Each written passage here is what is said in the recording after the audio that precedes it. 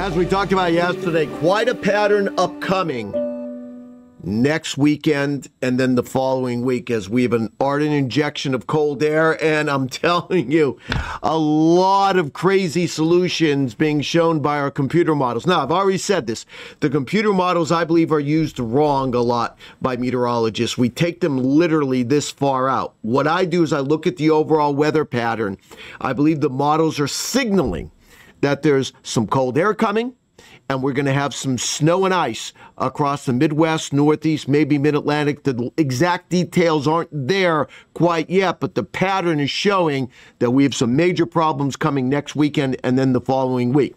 I'm putting out a windshield wiper effect warning for the nation beginning next weekend. And what in the world am I talking about? Well, what is the windshield wiper effect? It was popularized by Bernie Rayno, so I'm going to define it.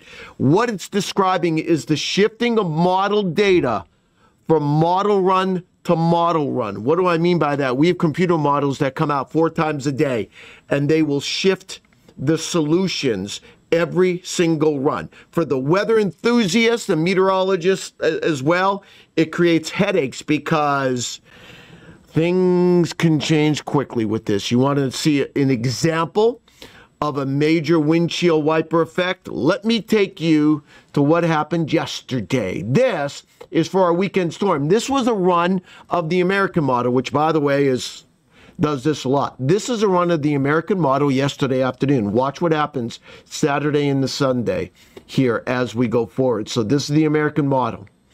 This is Friday. Look what it's showing.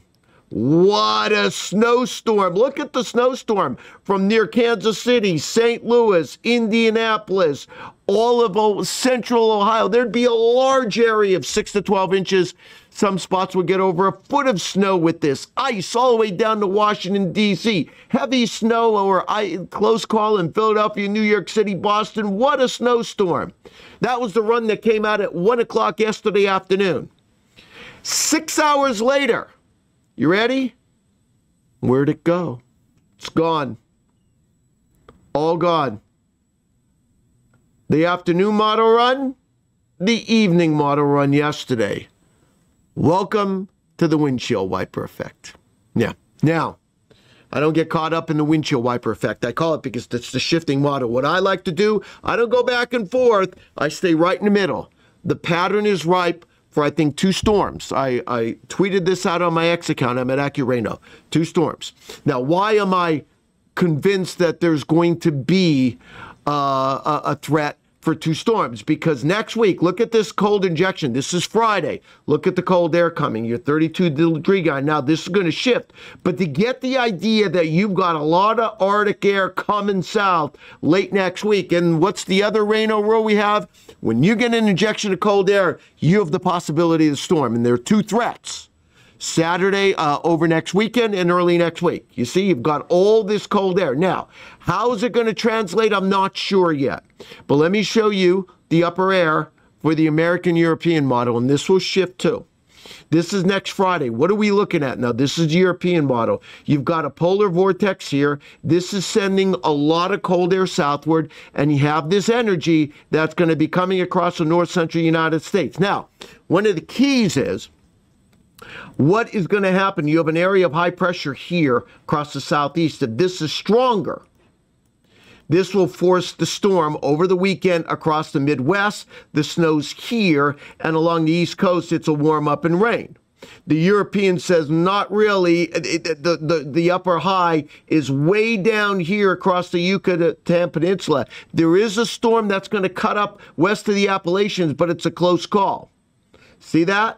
There it goes as we get into Sunday, Monday. Look at the energy. The American model, a lot different. It says, well, not really. The energy is not strung out across Canada. Look at the difference. European American. See that? Brings the cold air in, not much with it, and it's dry next weekend, and then you could have a storm early next week. But the idea is you have an injection of cold air coming next weekend. That tells me there's going to be a storm. Let me show you the surface pattern. This is the European. Now, I think this is kind of the right idea. See, you have a storm. There it goes. The first one tries to come up west of the Appalachians. So this is a snow and ice for parts of the southern plains and the Midwest. The American model kind of shows the same thing right in there. You see that?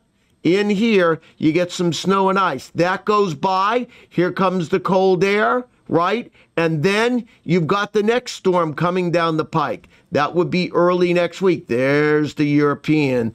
That the shot then comes across the upper Midwest and into the Northeast, maybe the Mid-Atlantic early next week. The European shows a storm, but still it shows that the storm's to the west and to the north. Now, we don't know the exact details yet on this. But with the injection of cold air coming, I continue to believe there's going to be 2 shots of snow. The first shot is going to be this weekend. I am starting to believe that the first storm is going to come out of the Rockies. The question is, I'm not sure of this yet.